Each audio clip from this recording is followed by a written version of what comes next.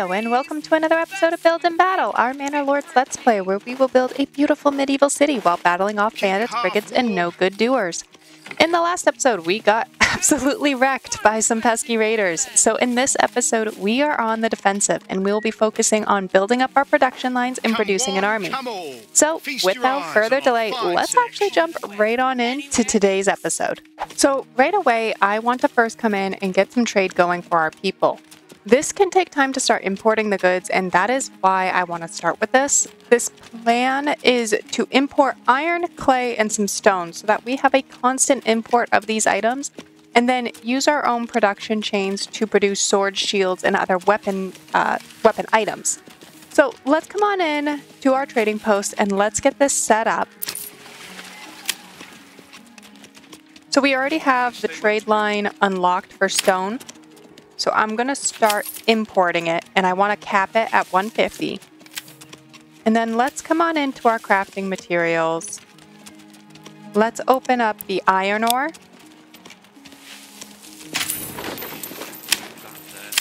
And let's do the same thing where we import and cap at 150, sorry. And we'll do the same thing for the clay.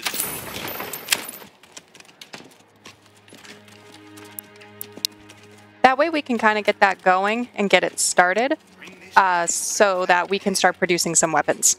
Next, we're going to want to start setting up some shops to actually start producing the weapons once the raw materials have come in. And we can actually do that with the burgage plot upgrades. So I want to come in and I want to upgrade 5 burgage plots so that we can have a blacksmith, an armorer, fletcher, and then 2 joiners so that each joiner can produce a small or large shield respectively. So let's start with the ones closest to our market and closest to our trade. I think this one will be our blacksmith. Actually, let's let this one be the fletcher.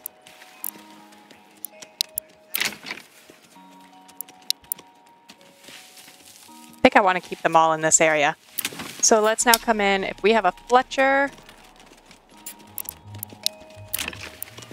these ones aren't high enough.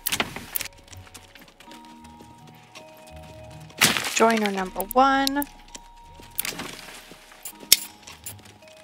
Joiner number 2.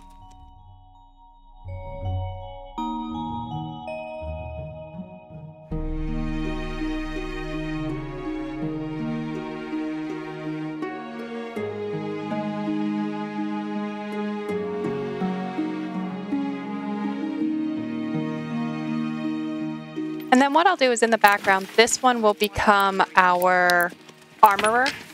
I just gotta wait for this to finish upgrading into burgage plot level 2. So we will let everything there upgrade, and this will become the armorer's shop momentarily. Okay, I'm gonna absolutely love it as the city upgrades. The view here from the manor house to the city is just, it's gonna be so good. Anywho. I'm coming up here because I want to construct our first garrison tower.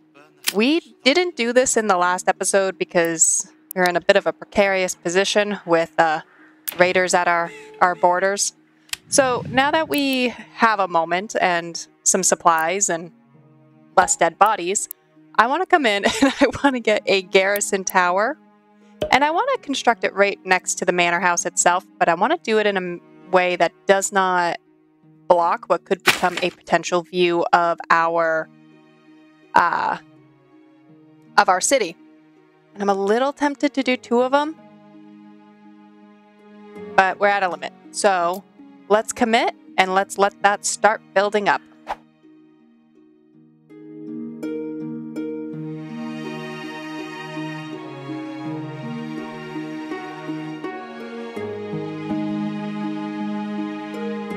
Alrighty, so to raise a massive army, we need to have a massive population. So I actually want to come in right here and do a big expansion of our burgage plots by adding a whole row or 2 to this area right here.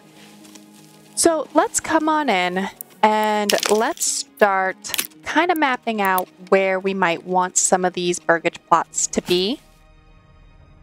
I think I'd like to go from here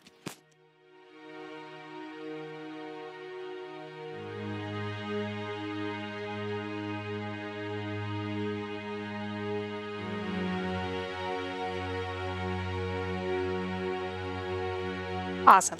So let's get these burgage plots in right here. We'll have a little bit of expansion room for some upgrades.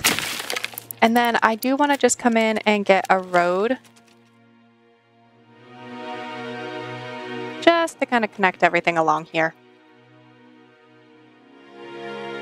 Awesome. So that should give us 15 extra living space. Okay, and while those burgage plots are being built, I also want to give our people some more happiness and comfort in hopes of increasing our approval rating. And I think we're going to do this by upgrading the church. Not only will this increase our approval rating, but it will also allow us to get a little closer to our next settlement milestone and some future city upgrades. So I think we have everything we need, so we will just come right on in and click upgrade. And I do want this to be the highest because it takes quite a while to build.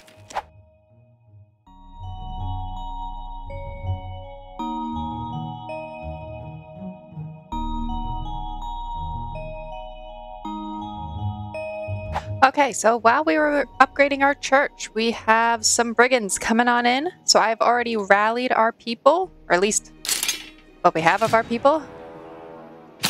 And let's see how we do.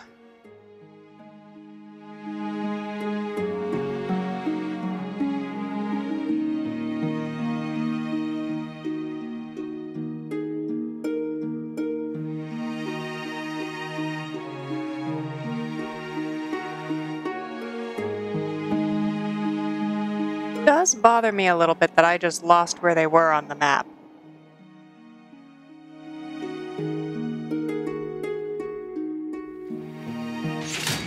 There we go, right here. Orders. My liege. Oh, this is heavier than it looks.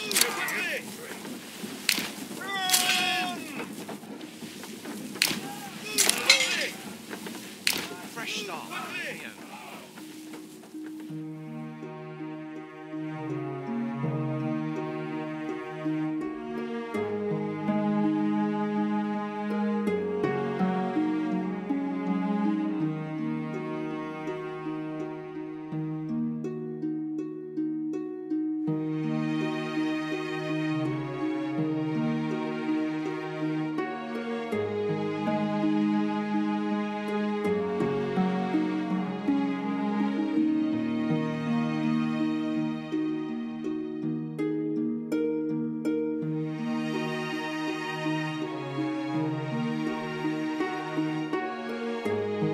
Alright, so our spearmen definitely went down.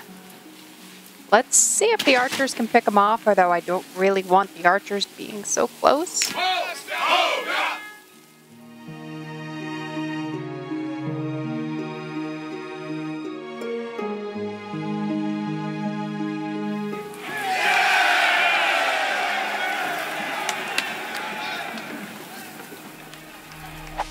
Okay, pesky brigands beat us again.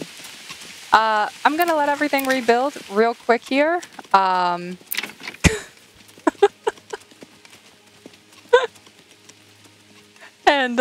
we will be back after a short break. Alrighty, everyone. So let's talk about the elephant in the room, aka the Baron, right now. While we were off camera, he came in and laid claims to our land.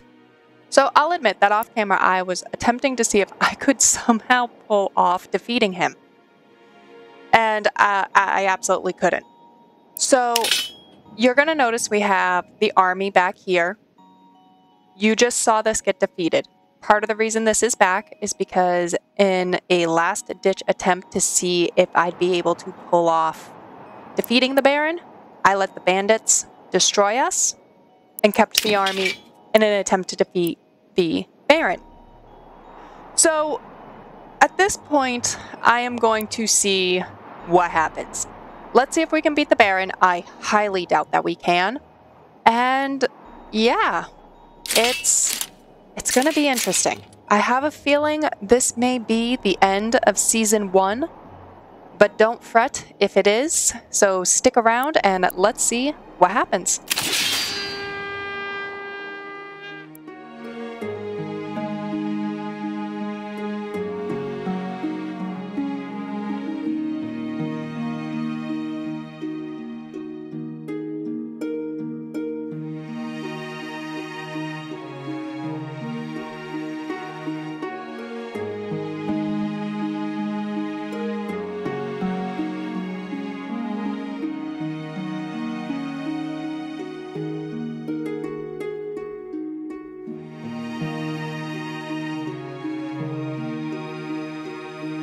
All right, we have archers throwing some volleys. Let's see what happens. So good to get our butts.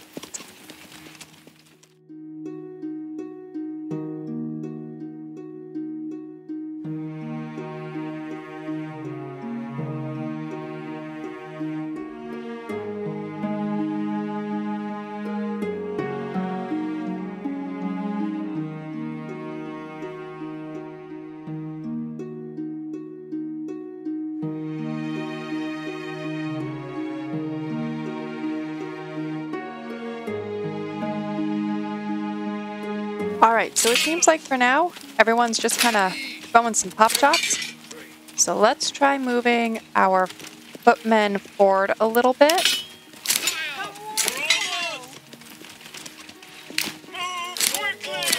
And we'll keep the archers right near them for backup. Just see if we can press them back out of the territory just a little bit.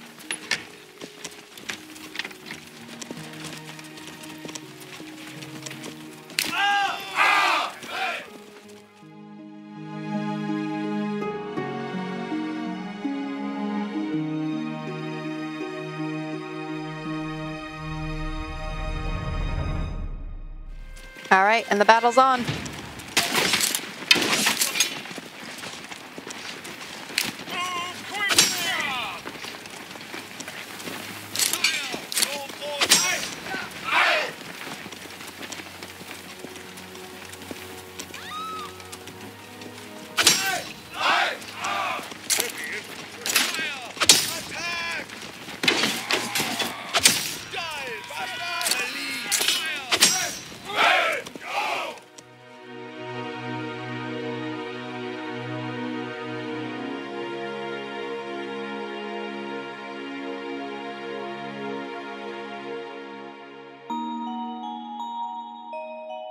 Alright, I do believe we lost.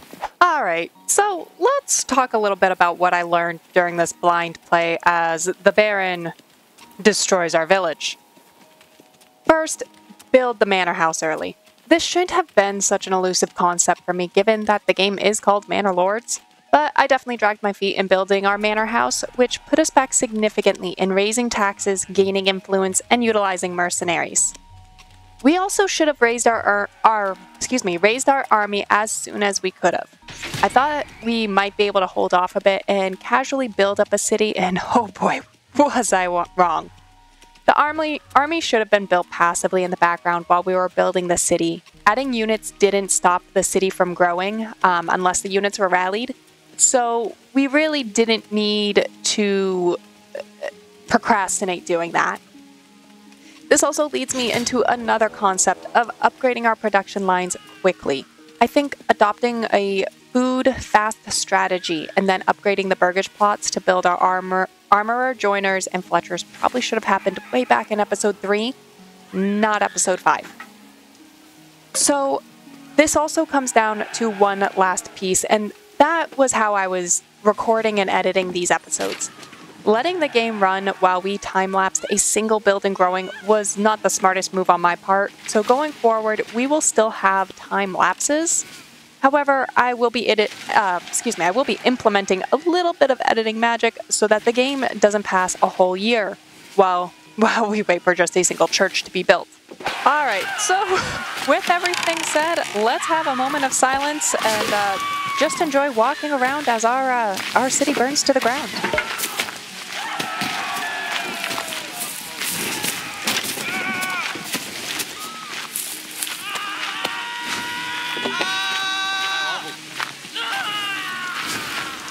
Alrighty everyone, so the Baron may have defeated us this season, but stick around for Season 2 where we will take our revenge with new Inamaruth. And if you enjoyed watching me get humbled by an NPC, please hit that like button, and if you're looking forward to Season 2, don't forget to subscribe. Also, let me know down in the comments below what strategies have worked best for you guys so far. Until next time, I hope everyone has a phenomenal week.